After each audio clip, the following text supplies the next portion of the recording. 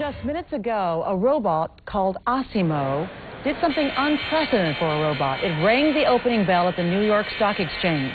This was the U.S. debut for ASIMO, which the Honda Auto people have spent years developing, hoping someday that personal robots will be common. Today, technology editor Corey Greenberg is at the Regent Wall Street Hotel with the story and one of these amazing new robots. Hey, Corey. Hey, Ann, how you doing? Doing great. Well, listen, you've got one of these ASIMOs with, I can see it actually behind you, and we can see that it can do more than ring an opening bell. Look how it walks. Oh, yes, look at this. ASIMO is going to shake my hand now. Hello, ASIMO.